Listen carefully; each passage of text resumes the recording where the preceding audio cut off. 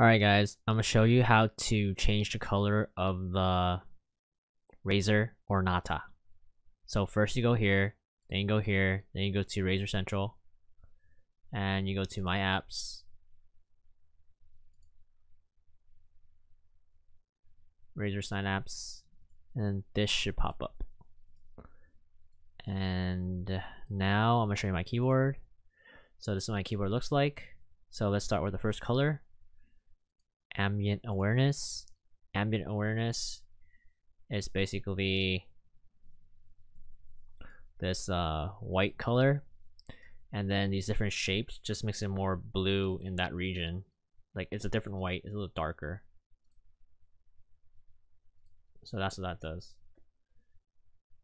You see it gives it a little bit more blue. We change it, it does shift a bit. So it lights up the area that needs more lighting. Next is audio meter.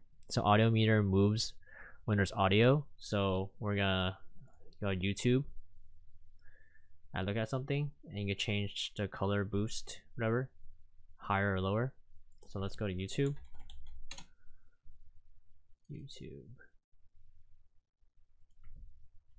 Jason test. So that's how the light buttons sound like. WSD. Alright, I gotta redo that. Oh, I may have just edited it out. So yeah, that's what that one does. And next, with the Razer Central, go back, turn this on, boom. It's there now. So next we're gonna do breathing. So we're gonna do some breathing. Breathes.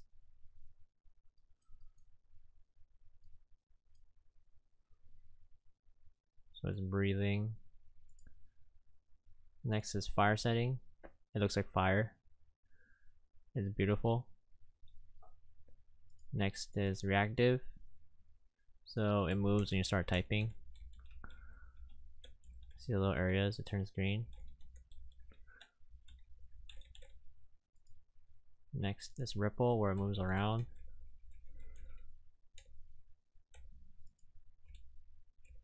The faster you type, the more ripples it gets.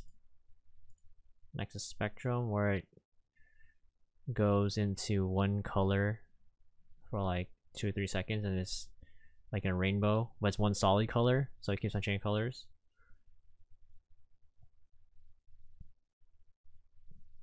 So that's what that does.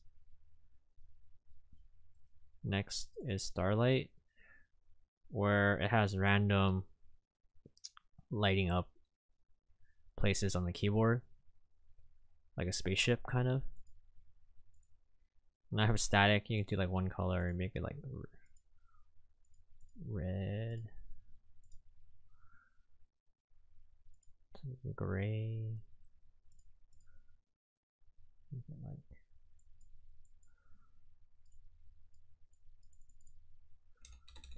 five. No, why don't you make it 0? Well, I'll maybe do 0.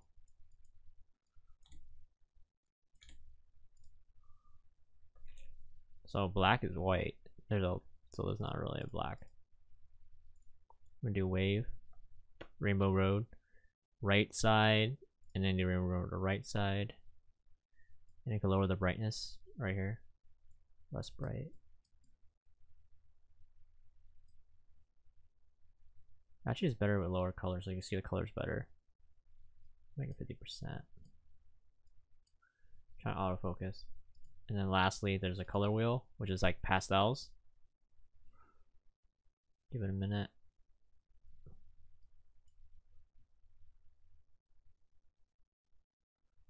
It's pretty cool. Goes circular, counterclockwise, clockwise, versus straight down one way. And now we're gonna go to advanced effects. So Chroma Studio. I'm gonna show you my settings on my keyboard. So turn this one on. So this is ripple. It's not working.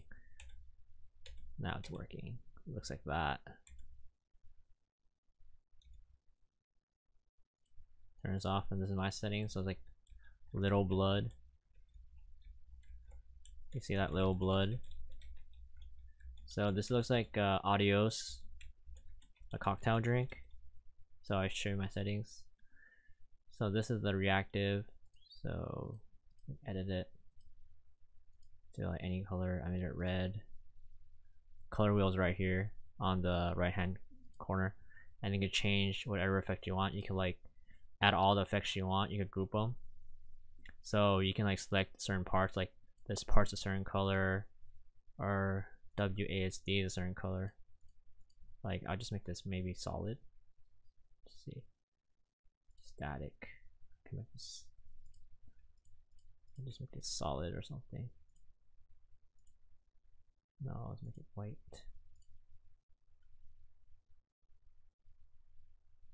Try that. I don't know why it's red.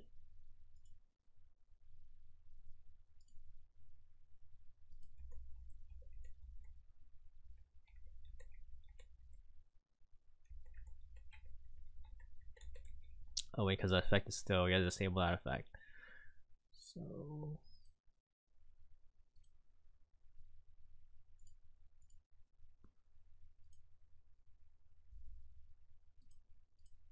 static should be working.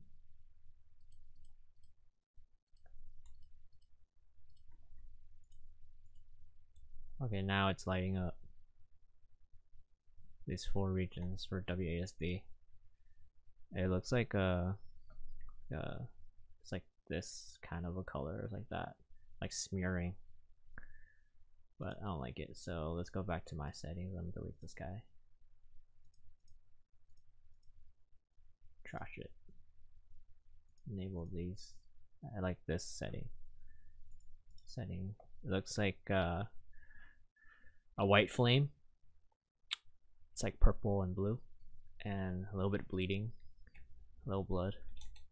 So these are my settings. So it's ripple, reactive, fire. So my fire settings is this, blue and purple, light blue. You can change what color you want, but fire is my favorite setting. And you could choose like wherever keys. You can choose all, or you go, I want this key, this key, this key, this key, this key. So yeah. Thanks for watching, and hopefully you enjoyed this tutorial, and hit a like and subscribe. Peace.